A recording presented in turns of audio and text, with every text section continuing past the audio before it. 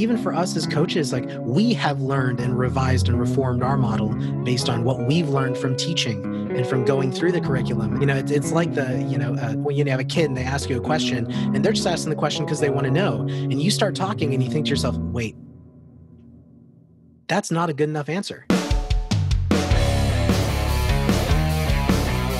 You're listening to Barbell Logic, brought to you by Barbell Logic Online Coaching, where each week we take a systematic walk through strength training and the refining power of voluntary hardship.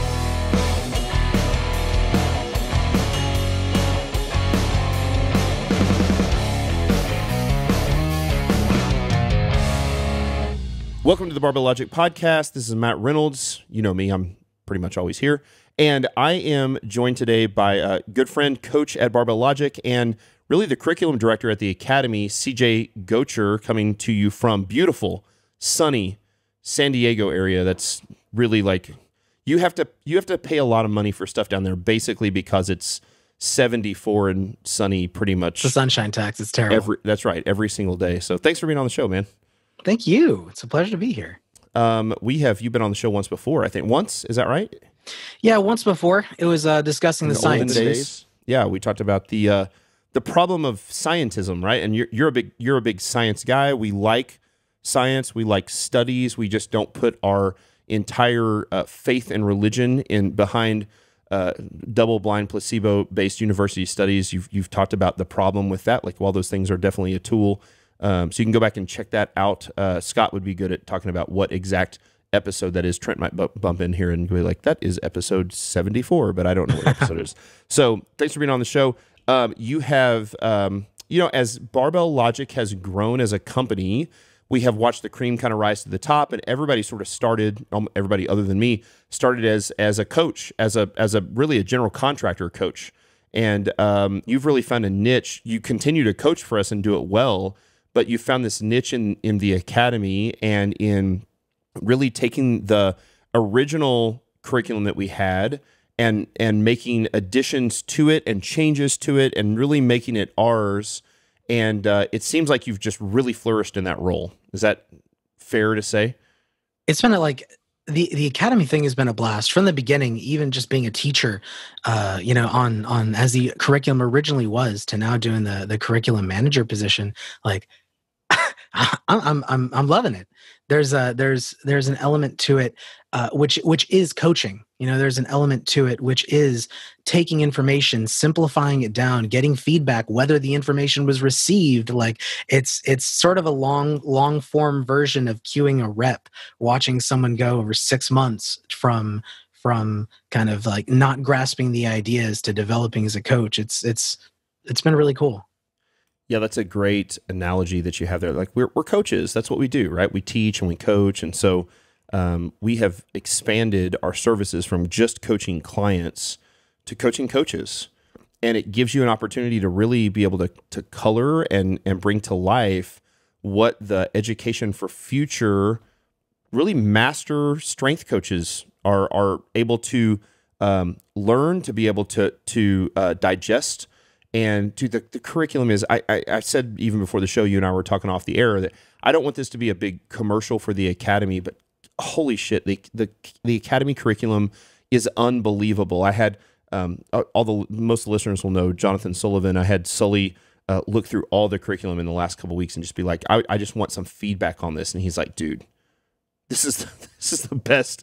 This is the best coaching of coaches I've ever seen. And he was just very impressed with it. And so that was great, because Sully was this kind of like third party, and sort of like the wise old instructor that we all kind of look up to, Dr. Sullivan, and he was super impressed. And so tell me a little bit about like, how is the curriculum evolving from the original? And I think the original curriculum was great, but as we have moved on over the last year, how has that really evolved, and why? What was the need for it to evolve to what it is now? Well, first things first, we had hundreds of data points of feedback from the students, feedback from the coaches who were teaching it, where we were getting feedback as to, was this information being received? What was most useful? And we kind of reached this critical mass. Like, we have to do something. We have a core, like a kernel of content here, and we have what we need to make it better for the audience that we're trying to reach. So like we kind of, it almost felt like inevitable, we had to move this forward. Like the feedback piece was a huge thing in terms of what are they getting, what are they not. Some pieces being the hardest, some pieces being kind of well liked, but perhaps not as useful or not as practical to the coach, and that being their feedback to us. And so trying to level load that and strip out as much of the piece that they felt wasn't as practical to them after they had left, so that we could put in more and more and more of the things they got the ROI out of, the bang for the buck. There was the focus. Some of the feedback we got was this. It was a presentation of information, and the individual instructor, because we do weekly webinars. For those who aren't familiar with how the whole thing works, there's every week, so the assignment is released. There's readings, there's videos, there's assignments to feedback and in Slack. And every week, the students have an opportunity to post a video of them coaching, to post a video of them lifting, provided that they provide their own self-assessment to get feedback from their peer coaches and then from the staff coach. Yeah, so every student is in a class with somewhere between 6 and 10, occasionally 12 other students, and a master coach, a professor master coach who's leading the class. And there's a group webinar call. It's a couple hours once a week. We set that class up based on like when that call is going to be. So, this class is going to have calls on Tuesday nights at 7 p.m. This one's Saturday mornings. This one's Sunday evenings. Whatever. So you can find one that fits your schedule. And you then, so you go through the curriculum, you go through the assignments, you go through the work, and then you get some time to actually spend in a group chat to talk with each other and learn from each other, your group of peers, but also then learn from the master coach. The master coach can give you feedback on what they're seeing out of the class. That's probably a fair judgment. So yeah, so really what I'm hearing you say is the big difference is that original curriculum for us was written before we launched the academy at all. There weren't any students to give feedback. And now that we've done it since October of 2018, we've had a couple hundred students come through, and we've been able to have tremendous feedback on what's working well, what maybe the content was good, but for some reason it wasn't landing. I keep thinking about the old parable of the sower, right? Of like throwing the seed, and it seems like what you've done with the updates in curriculum is to try to make sure that the seed falls on fertile ground better. How do we make sure that the seed hits fertile ground and doesn't hit dry ground or concrete or whatever and never springs? And so how do we make this land better and take root, and so that the students don't just hear it or read it and do the thing that we all did in high school, which is learn it for the test and then forget the thing, but how does it take root and actually grow and implant in who they are? We're taking as a principle for the coaching academy. There's John Hattie, Dr. John Hattie, started this idea of visible learning, that learning happens when the student has a perspective from the coach or from the teacher's perspective, and the teacher sees things as visible from the student perspective. We wanted to be able to see things from their perspective and realize where they were getting it, where they weren't. What they loved was the coaching interaction and the weekly webinars and that piece of the content, and then it was catching up to kind of the weekly actual curriculum piece. So taking that, the core presented content, and making that interactive, making that inhabitable, making that bringing in some of that science of learning to bring it to life. Yeah, that's great. That's great. I've noticed that we are having students that are now going through the curriculum for the second time, having already taken it the first time. Either they're auditing the class or retaking the class. What has been your feedback? What's been their feedback that you're seeing? What are they saying is different from the first time through? Maybe they took it in the fall and spring of 18 and 19, and now here we are a year later, the fall and spring of 19 and 20. What's their feedback so far that you're hearing from those students who have taken it twice?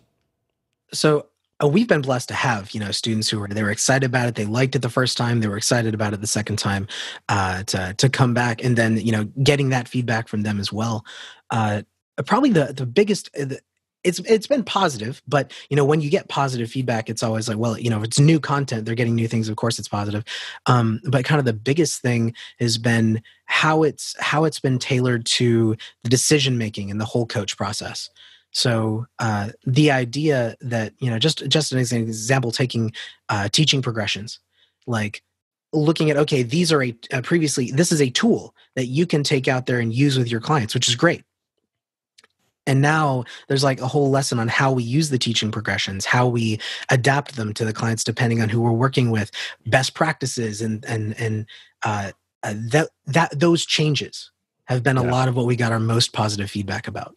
Yeah, it's one of the things I noticed. It seems like there is a greater emphasis on the psychology of coaching and being able to connect with your clients. So what maybe was a little bit rigid in the beginning, like this is kind of the orthodox way of doing it, this is what we do, has now sort of, it's not a do whatever you want sort of thing. There's still very much a standard to follow, and there is still an orthodox way to do this, but to understand like, hey, you're not going to teach the squat the same way to a 65-year-old female as you are to a 19-year-old guy who's getting ready to go to college to go play football. Like the teaching progression, while the squat itself or the deadlift itself might look very similar or even the same, the way you speak, the way you connect, the way you emphasize things changes, right? That 19-year-old kid, he's out there to burn the world down. He doesn't, for the most part, right? It depends on the person. That 65-year-old lady who's never lifted before, she's scared. And one of the things you have to do is calm her down and make sure she understands that everything's going to be okay. She's going to be just fine. You might teach her the progression out of a kitchen chair. You might, there are things that, so to say like, this is the way we do things sort of creates that rigidness to go like, well, hold on, there needs to be enough flexibility to understand who your client is.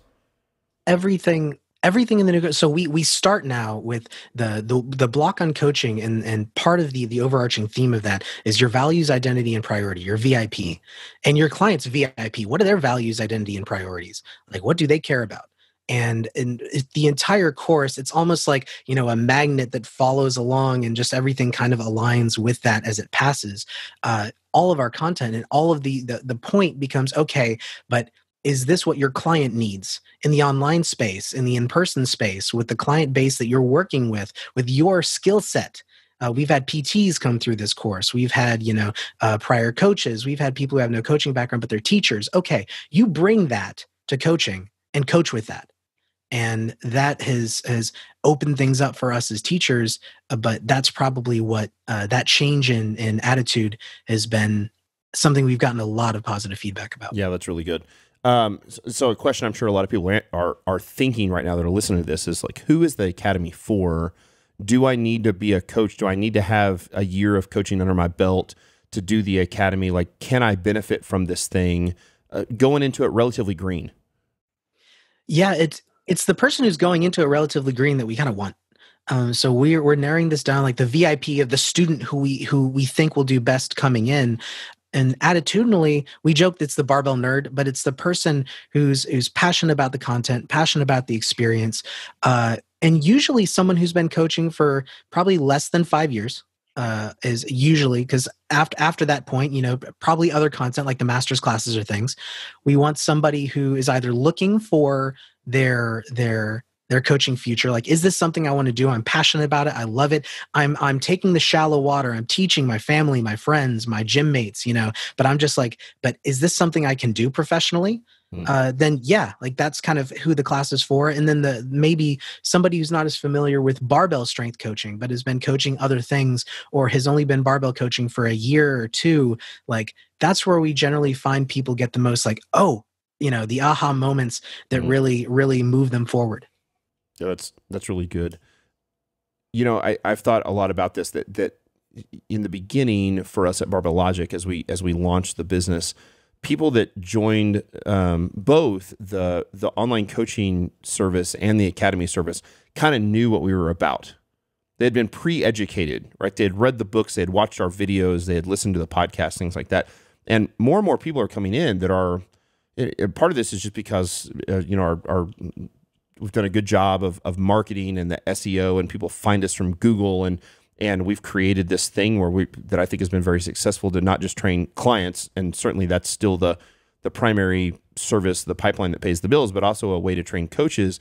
You're getting these people that come in who don't have the same background that the rest of us have, and sort of this hardcore barbell, let's low bar squat, let's deadlift, let's bench press and press. And they come from that. They come from kettlebell backgrounds. They come from CrossFit backgrounds. They come from yoga backgrounds, or they come from PT backgrounds, or athletic trainers that are coming in. And so there is, I think, a tremendous amount of value add for those people to go like, man, there is, and I think there's an insane value add still for the people who have come out of that. Listen, I know why we low bar squat. I know why we conventional deadlift. I know why we do these things. I understand the basics of MED programming. I still, man, I've looked at the Academy content. It's so good. And I've taken the test. Like I've taken the professional barbell coach written test.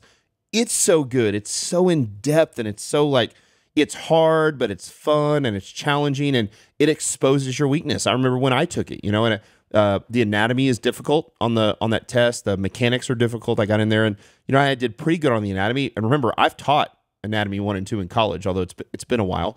I did pretty well in the academy. I got in the mechanics, and I kind of get my ass kicked a little bit, and I was like, "Whoa, I got to bone up on this stuff." And some people, I think, go into that, and it's scary. For me, I think one of the things that's great about the academy is that it exposes some of those weaknesses, but it doesn't belittle you for them. It's like, okay, now we've got ways to bring that thing up, and you can start to find the holes in your own coaching. I think for most of us, it's not like we didn't learn coaching the way we learned math, right? I learned math by you learn the basics of mathematics, and then you get into that pre-algebra in junior high, and then algebra, and then geometry, and then trigonometry, and then calculus, and you've got this sort of step-by-step progression to make sure that there are no holes in your knowledge about math. Math always builds on itself.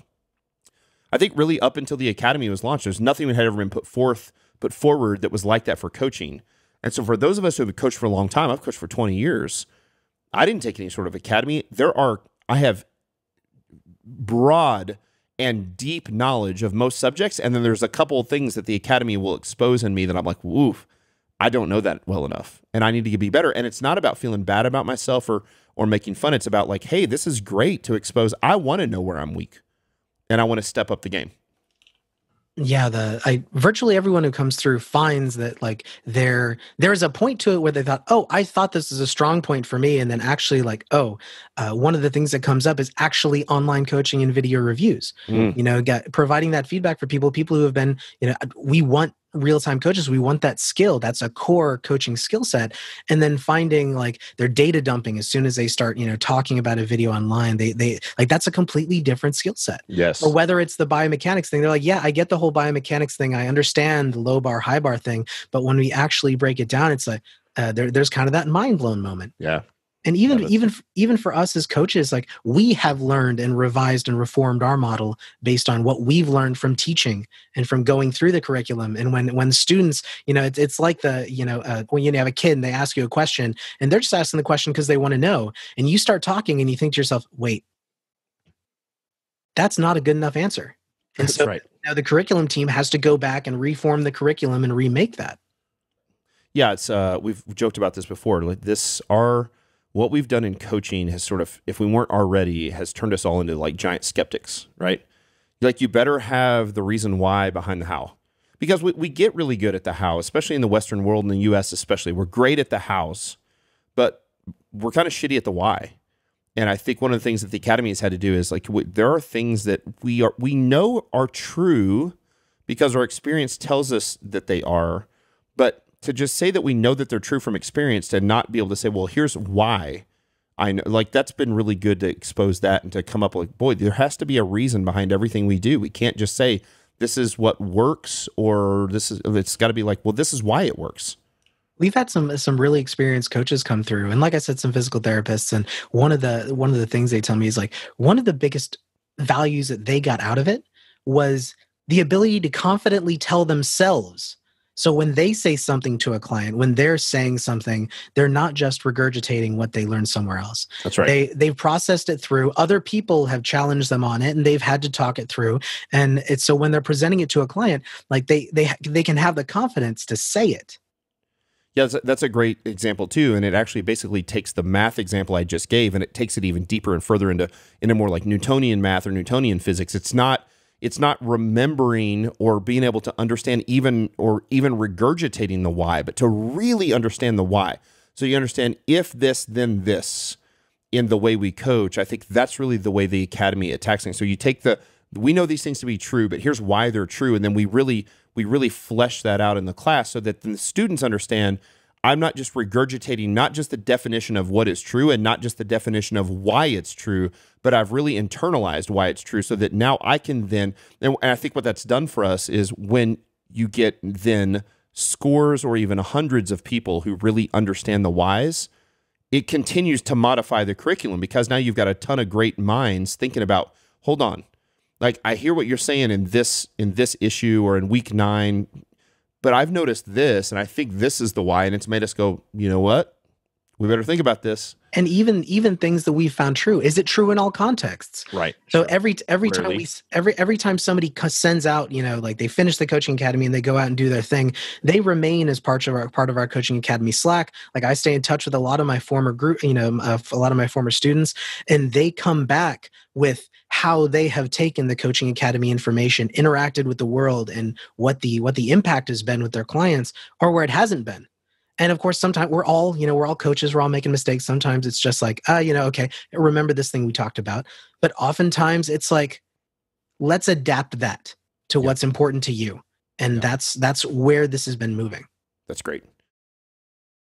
I want to talk a little bit about what value you get out of this thing. But before we do, I want to do a kind of a final, like, what's the value prop here for the students that are in the academy? So the practical takeaways that we can offer, and certainly as the owner of Barbell Logic, I'll tell you that it exponentially increases your chance to work at Barbell Logic. And by the way, like, it's not one of those deals where we are in a position right now where everyone who coaches in a gym is out of a job because there are no gyms open. And so there is a tremendous benefit to being able to coach online, whether it's at Barbell Logic or not, but certainly at Barbell Logic, we have the opportunity, and we've got a great team that we've been able to create the means for our coaches to just coach. It's a turnkey. If you're an expert coach and you've graduated from the academy, and especially then if you go on and you earn your professional barbell coaching certification, then you have created an opportunity for yourself to work here, at which the pay's pretty damn good per hour and extremely flexible, and you can do it from anywhere you want in the world. And oh, by the way, it continues to run in the middle of pandemics. Like, we keep coaching our clients when all of the other gyms are closed down. So that is a very practical job-related piece. What do you see as some of those practical takeaways, even for the people who won't eventually work at Barbell Logic? What are those takeaways for people as a value prop for going through the academy? So regardless of who you are, regardless of where you're coming from, our goal is to save you time and frustration. We're like, I talk about in an article about the flail zone and how so often even our coaching practice is unproductive because we don't have the frame of knowledge and we don't have the feedback circle to get what we need out of that coaching practice to advance our coaching knowledge and our skill. We provide that. So within an online environment that you can use, we have that coaching circle, we have that feedback loop. In 26 weeks, we cover the base of knowledge, so you're not going to flail. You don't go in and like you get through a session and you're just glad you survived. Like you have the knowledge tools and also the learning tools to go, okay, here's what I learned from that session. I can apply to your next. I can apply to your next. It's phenomenal. Yeah, I love that you guys have been able to get to that point. Let's turn the tables a little bit from the students to the role that you've taken here at the academy. You've been a coach for a long time. You're an OG.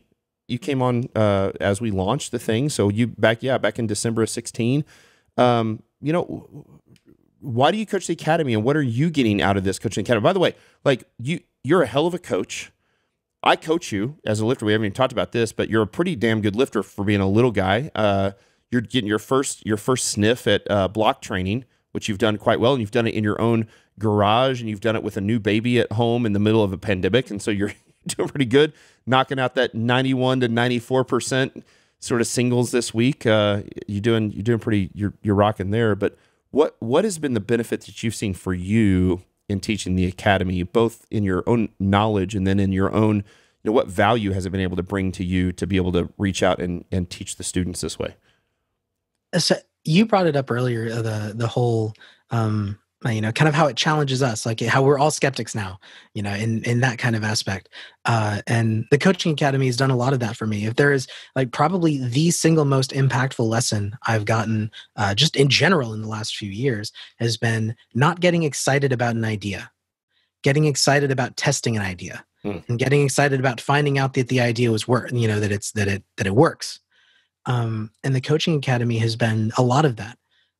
so much of it, like even just yesterday, I just had a conference call yesterday with one of the groups that I'm with, and we were talking about training complexity and how, one of the things, okay, the advanced lifter, their training complexity increases, blah, blah, blah.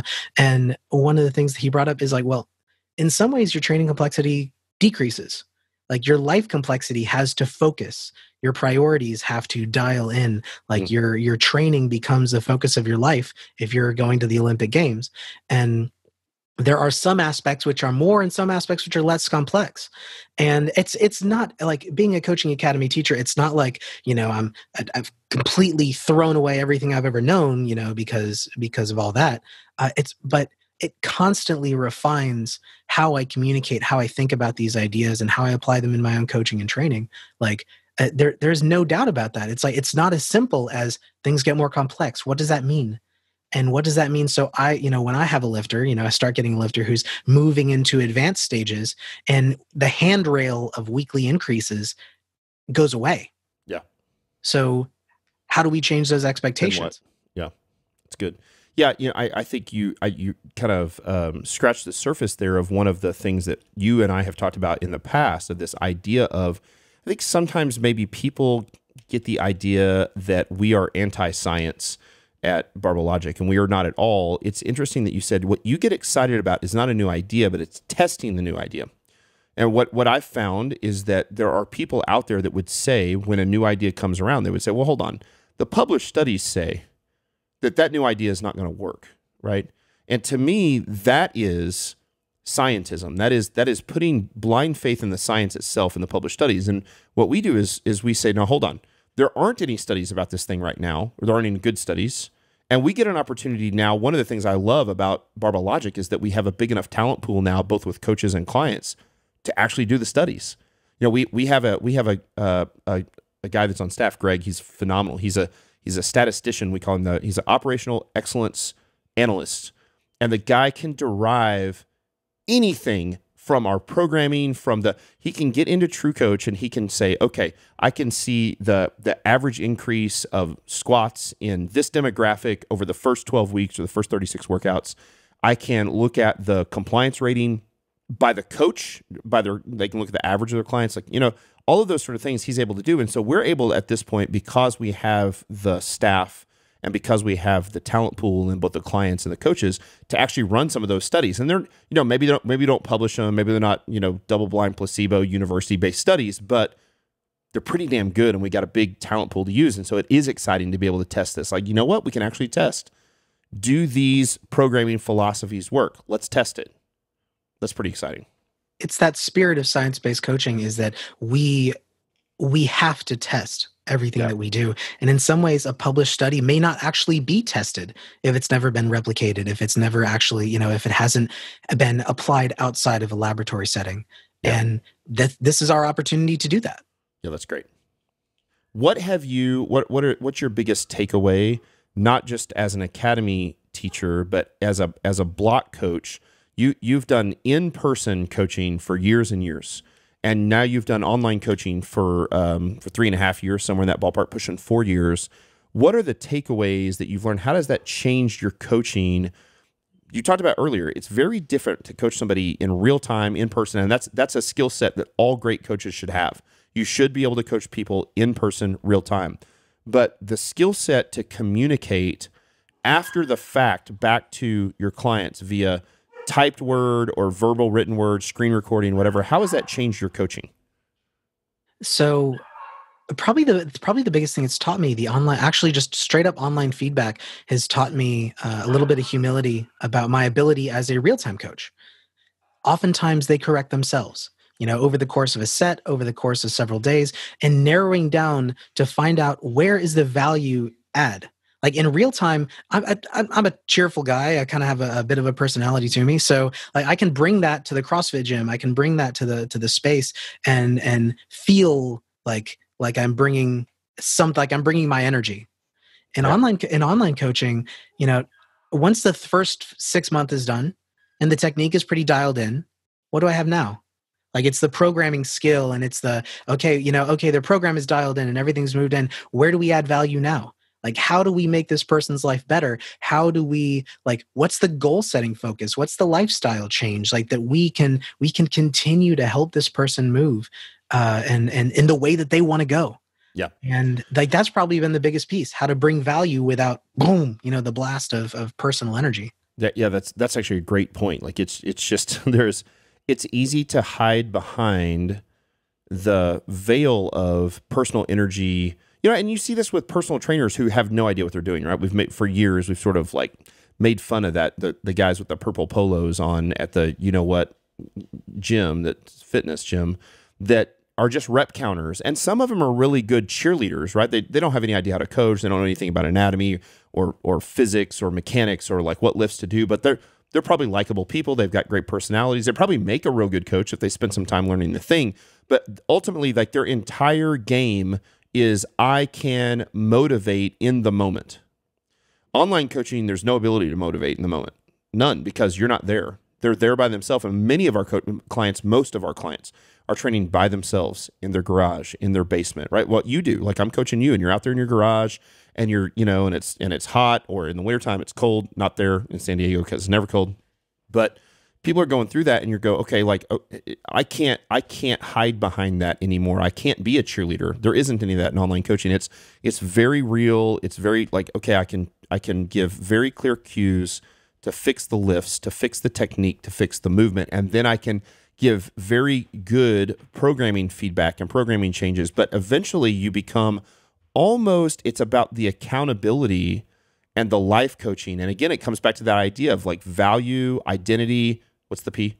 Priorities, value, identity, priorities. It comes back to that, like identifying that, and then being able to empathize with that with your clients, and being able to help them push deeper into helping them understand, here, these are their values. This is their identity. These are their priorities. And how do we continue to flesh that out in a way that's most healthy for them? It's been really cool to see. And, I honestly, I equate it, I've talked about this a couple times, years ago, 10 years ago, 12 years ago, I played a ton of online poker. Did you know that about me?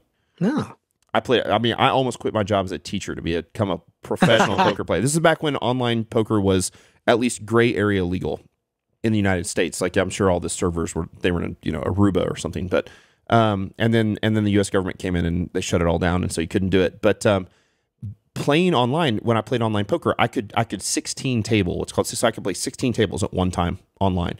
So the number of hands you see, and online poker goes way faster than in-person poker anyway. So at its worst, it's 16 times faster than regular poker. So you just see so many. Well, then I could go to a casino and sit down at one table and could just rake, right? Well, I actually think it's been the same thing for me in my coaching, is that when you're no longer able to hide behind the veil of being the cheerleader and the energy, and you've really got to focus on the coaching, you've really got to focus on the technique, you've really got to focus on the programming, then when they take you out of that online setting and put you back in real person, setting in coaching somebody in real time or doing a seminar, you're able to connect on such a better level, because you now also get to use that sort of motivational factor, but that's not what it's all about. It's still really about the depth of the coaching skill. And I think that's been really cool. I think people fear that they're going to lose their ability to coach if they shift in the online space. Like, I'm seeing part of different coaching groups and things. I see so much of this conversation now that, coronavirus is happening, and, Sure. and so many people are getting pushed online from what they were doing before. And so many people are like, oh, I'm going to forget what I had to do as a coach. I'm like, if I wasn't coaching online, before BLOC, like if I hadn't been doing that, now that I've had the exposure to it, I would always want to keep that in my tool set. Yeah. There's like, there's a value. I'm going to pull these things out. I can't touch you anymore. Right. I can't come up with something between set to set. So I have to set session intentions. That's right. I have to direct your focus and coach you to coach yourself. And that's something that is useful to an in-person coach. That's right. Like a skill set that I didn't really have. It's harder to do. It's much harder to do. And like you said, we talked about those cues. We can't use visual cues. We can't use visual cues in real time, right? There are actually some things we can do. We take the screenshots and we can mark on the, so there are some visual cues we use. And we can't use tactile cues, or at least unless we say, hey, you need to use a tubo for your knee or something, like we indicate that they need to use but we're not able to do that. So everything that we do has to be done via either verbal communication or typed communication, which, by the way, those two things are completely different, right? Like if I'm giving feedback on a screen recording and I'm speaking to someone in this podcast microphone, I don't say the same things I say if I'm going to type out the cues to them. That's different, and people have never thought about that stuff before. So it's been really, really cool and very, very much a refining process, I think, certainly for me, and I know for you as well, but I also think for all of our coaches. And so, dude, thank you for this. One of the things I want to wrap up with is can you go back to some of those times, or what are your favorite high points, either as an academy instructor or as a coach at BLOC, that you can be like, this is awesome. This is going well. So it was my first. That one's pretty easy. It's Coaching Academy has this on my mind. So one of my first Coaching Academy groups. The timing couldn't have been perfect. Like it was just before the call was supposed to happen. The knock on the door. There's the box waiting for me, and I pull out a T-shirt. The group had Group 25 had all pitched in to get a T-shirt. It was Coaching Academy Group 25 with the Barbell Logic logo, and it said, "Rule number 1: don't be a bitch." And it was just a one-off shirt, and it showed up right before the class. Right before the class. That's and amazing. I go to the class. I mean, that's a story in of itself, but I go to the class, like I started, I'm laughing. I have the shirt on. And as people log on to Zoom, like they're all wearing the shirts. They all had it too. That's so cool. Yeah. That's awesome. See, I mean, that's the thing that everybody will always have. And then it'll lock the memory of that class, of Academy Group 25, which in any other sense is just like this, can just get lost in all of the other academy groups. And now you've got this tie to those guys back. And I think it's really cool, like you said, that we maintain good relationships with those academy students moving forward. When they graduate from the academy, it's not like, hey, sayonara, see ya.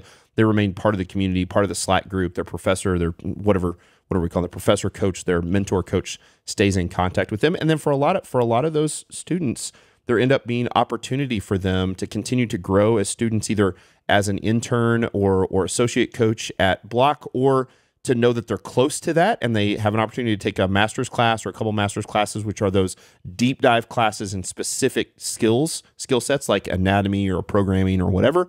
And they end up having the opportunity potentially to work at BLOC, but also to, I think one of the things that's awesome is, like you said, they take the academy and then they walk into the gym, or they're surrounded by other coaches in the gym that they're at, and they know, it's not an arrogance, but they know, like, I know so much more than anybody else in this room right now. So there's a confidence in their coaching because of the skill set that they've been able to refine in the academy. I think that's been really, really cool. And everybody understands that you do your job better when you're confident in your job. And I think this is the other piece.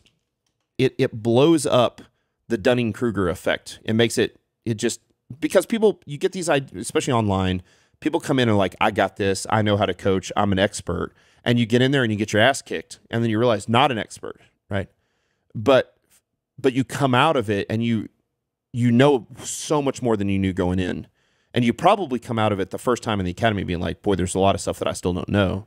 And what it's really done, I think, too, for the academy professors is it's really made them the true master. They are the subject matter experts on these things, of all things coaching. Like, one of the things that we never even thought about was the refining process that would occur in our academy by the people to the people who actually teach the class. It's refined them, made them so much better of a coach. So lots of wonderful value props there. For us, just on the business side, it's interesting. We've never cared about the profit of the academy. I never care about making $1 on the academy because of we will indirectly make money on the academy because we understand that the bottleneck is there's not enough expert coaches, and we're making expert coaches, and we're going to need more. And in the end, we need them. So I couldn't care less about making $1 on the academy. We want to get as many people in there as we can because we need more people to become expert coaches, because the more expert coaches we have, the more people we can reach. I mean, this really is the thing we believe in. It very much is, much like our religion. It's our way of life, and we believe this is the way to go about living life, is training and training hard, and we have these values. And I think it's been really good to be able to create a system that makes more people who can help people do that. It's been pretty cool. It's been a blast. Thank you for being on the show. If you're interested in the academy, again, I realize some of this has felt sort of like a big sales pitch for the academy. That's not the goal. We just wanted to talk about what the amazing value prop was there is. You certainly can go. Group 42 is filling up right now. So 41 groups done and full. Some of those are currently going. Group 42 starts May 26th, and that group will meet on Tuesday nights at 5 p.m. So you're welcome to click on there. That will fill up fast. It maxes out at 10. So there's just a few of those left, and then we will give other options for future classes. If that one doesn't fit your schedule, you can get in there and request a different time, and we will do our best to meet your needs. Dude, thanks for being on the show, CJ Gotcher.